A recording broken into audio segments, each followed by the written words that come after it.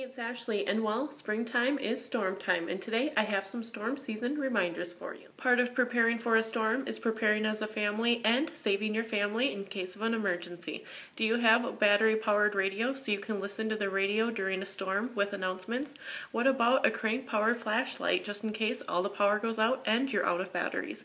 What about a storm shelter? Do you have a place in the basement that's cleared away just in case for a storm? Well, these are some of the ways you can help prepare your family just in case of a significant storm.